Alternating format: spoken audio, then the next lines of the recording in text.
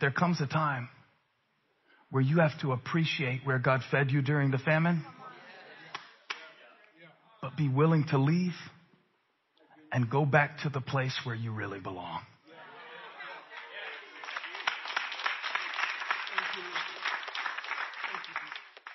You know how I said this was like a lifeline? You've convinced yourself that you can never have it.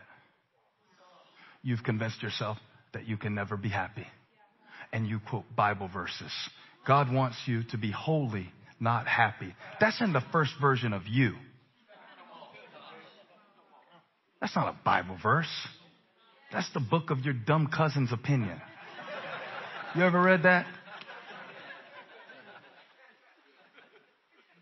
Now, in case this seems like a stretch to compare us to this woman, let me tell you a little bit more about her story.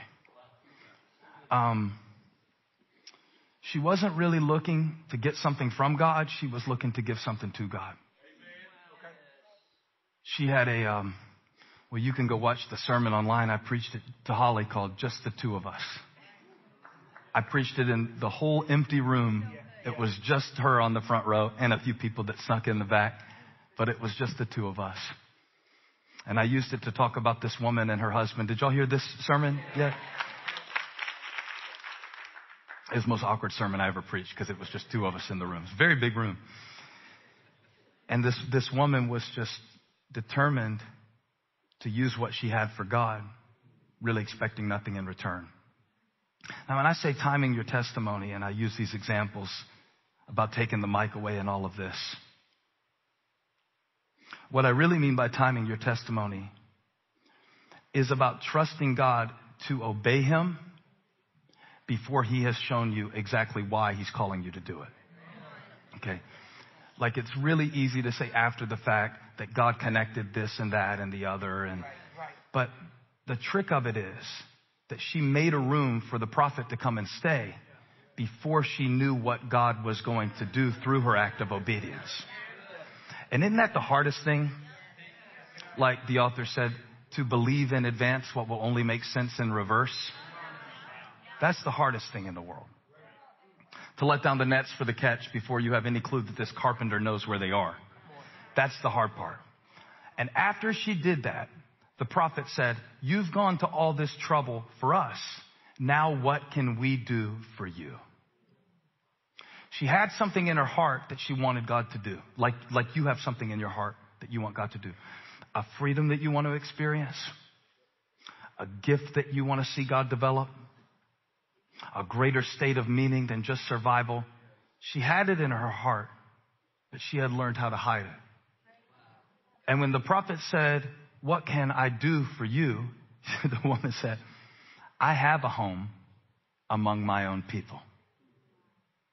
Because she did then. What she didn't have was a son. And the Bible tells us her husband was old. I told you, God has terrible timing. He waits till this man is shriveled up. Can I say it like that?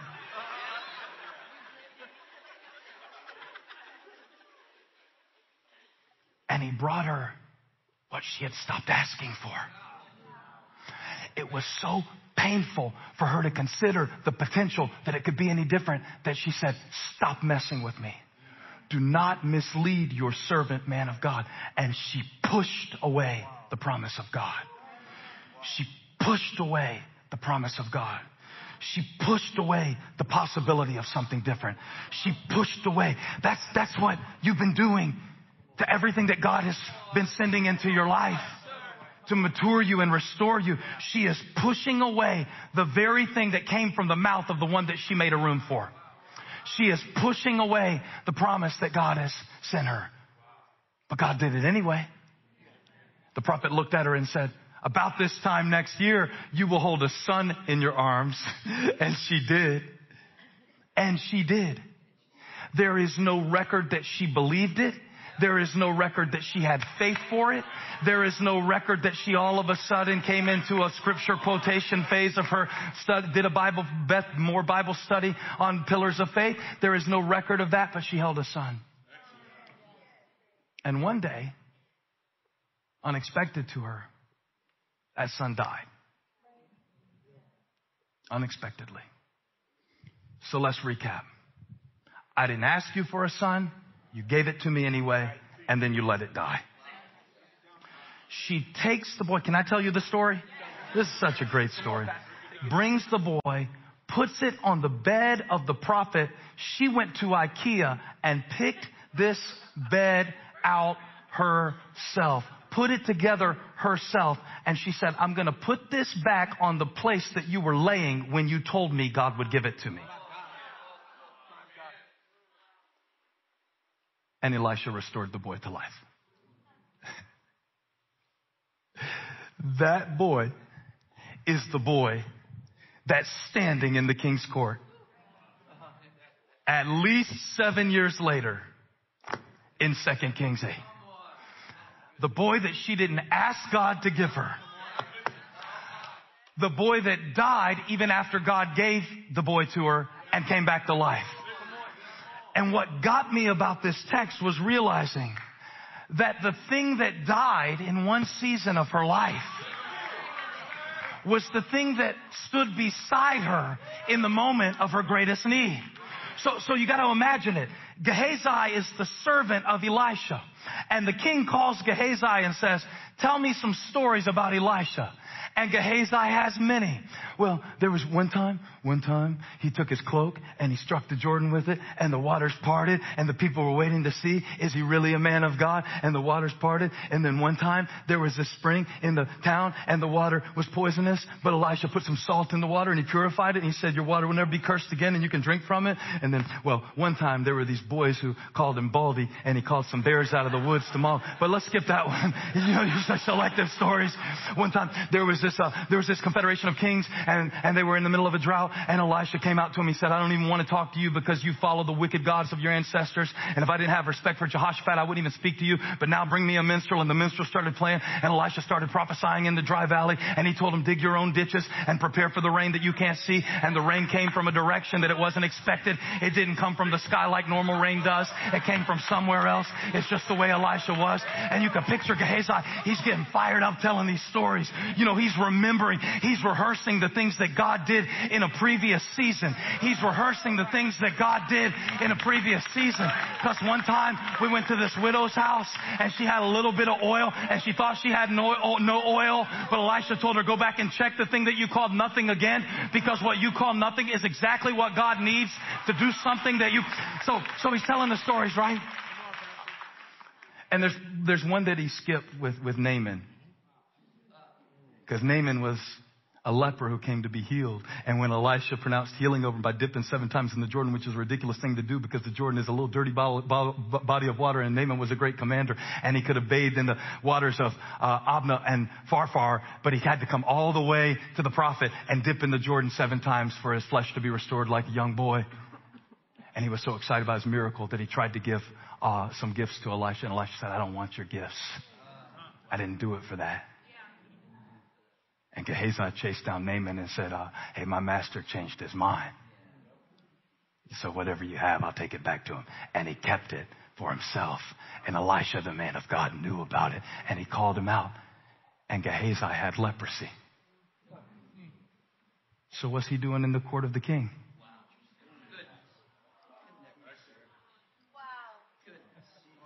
A leper can't be in the court of the king. It looks like the little boy isn't the only one that God restored.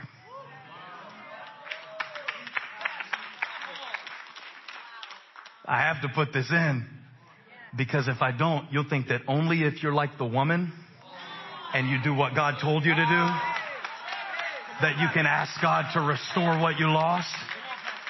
But Gehazi is standing in the presence of the king.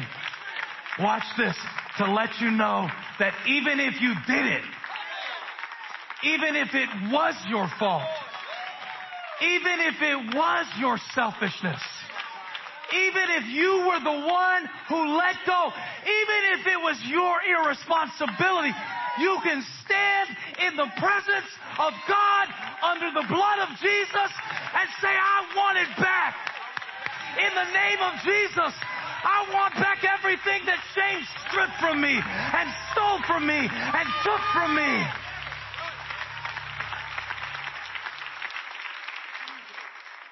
So he's telling her the stories. He's telling the king the stories. And he gets to the one about the woman. And she built us a room. And she put a bed in it. And she didn't have a son. And Elisha said, you're going to have a son. And she's like, I don't even want a son. I've given up on it. And Elisha prophesied the son. And she shows up pregnant. And then the kid dies. And he's in the field. And he starts screaming about his head. And then they put him on the bed. And I was going to go try to heal him with my staff. But Elisha said, no, this is a job for me. And he came in. And I don't know what he did in that room because it was just him and the boy in there. But they both came out. As he is talking, the woman walks in the room. Do you understand the statistical improbability that at the exact moment, there are so many stories to be told about Elisha. I didn't even give you half of them. But God knew the exact moment that Gehazi would be talking about that woman. I don't know if she hit traffic on the way so that she was late, or whether she caught every green light so that she got there right on time. But I have learned something about God. You can trust His timing. You can give Him the mic. You can let Him speak what He wants to speak over your life. And in the appointed time, it will come to pass.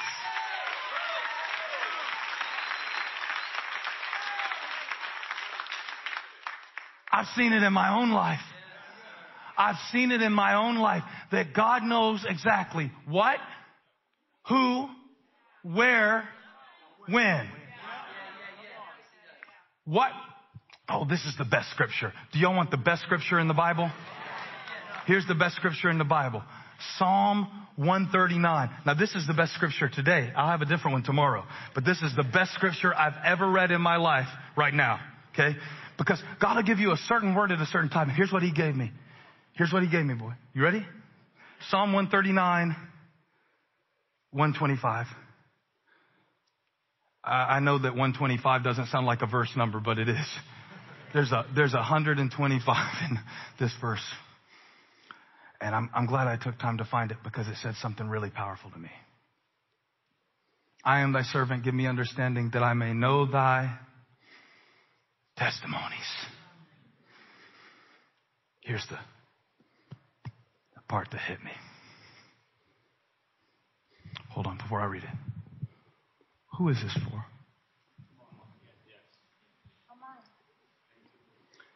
It is time for the Lord to work. Not for me. For thee.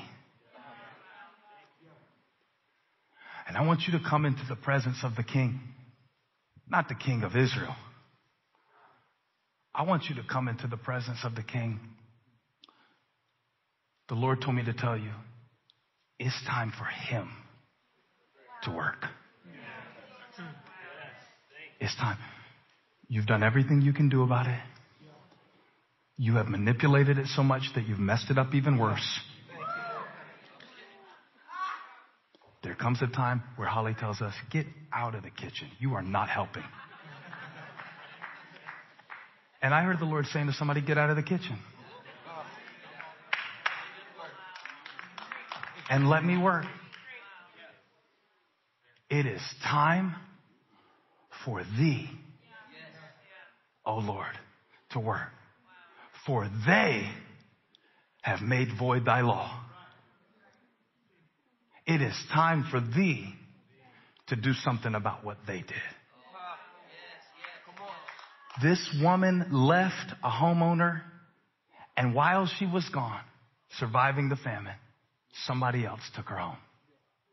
The king said, go back to 2 Kings chapter 8. This is so anointed. I can barely get it out of my mouth. There's so much jumping up in my spirit while I preach to you, because the Lord said, this is a lifeline for somebody. It is time for thee, O Lord, to work. She comes into the presence of the king to ask back for what she lost. when she left.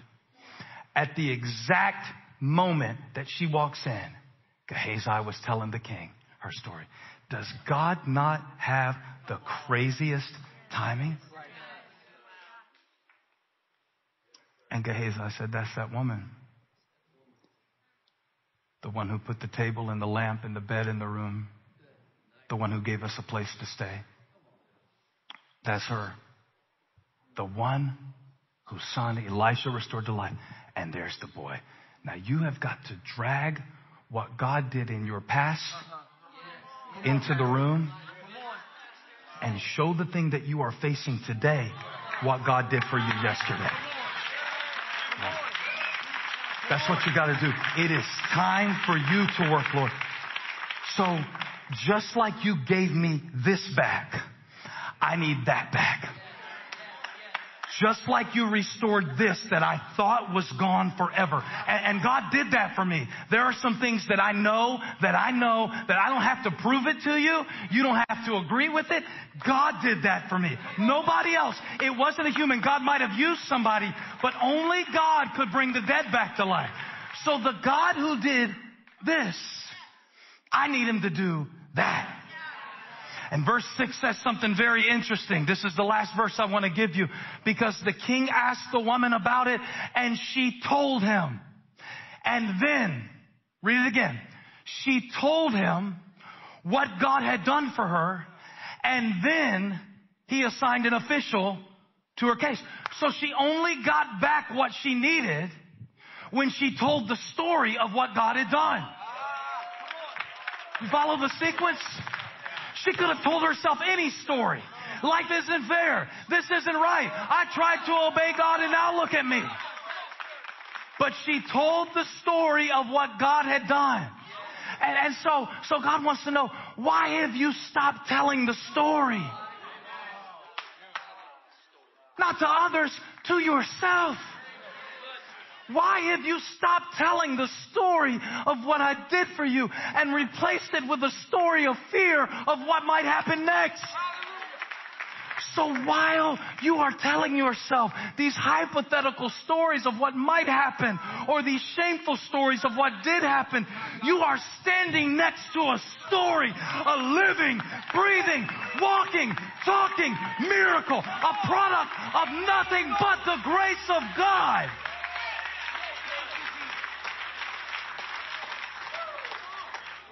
That's why April Carter told me, she said, God did this for me. And I said, well, why didn't he do that? And she said, in all fairness, it's not your story. See, she never stopped telling herself the story. You stop telling yourself the story of God's faithfulness, and you start telling yourself the story of fear. She told him what God had done. And then, everybody say then in the chat. I'm telling you right now, that one word, or let me give you another word. Yet.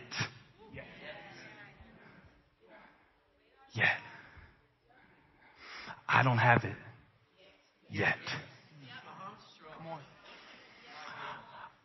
I haven't found a way to get set free from this yet. I don't see how it's going to work out yet. See, timing your testimony. Don't tell it too early, because you don't know what God is going to do in chapter 8. See,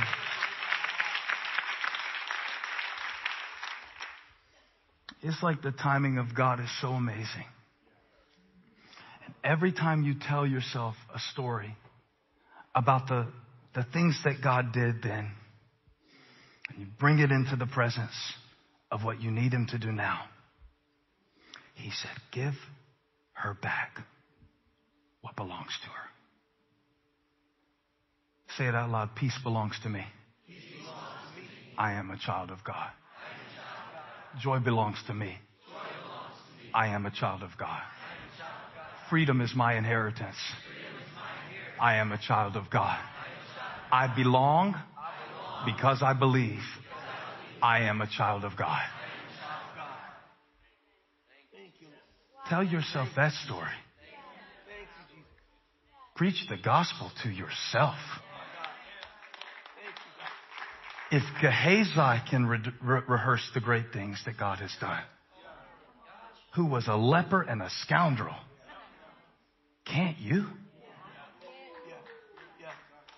And can you trust God's timing enough to give him the mic and believe what he speaks? That though the vision tarry, wait for it, for it has an appointed time. It's taking me a while to understand that God's timing is created to increase my trust in him. Whether that's the fourth watch of the night or whether that's the fourth day after I have lost something that I love. And God gives you these little gifts. What are yours? Have you told anybody that part of your story? Or are you so consumed with your present struggle that you have stopped rehearsing your past victories? Hey, thank you for watching. Make sure you subscribe to this channel so you don't miss a single video or live stream. And share this video with a friend. And don't forget, you can join me live every Sunday. Thanks again for watching.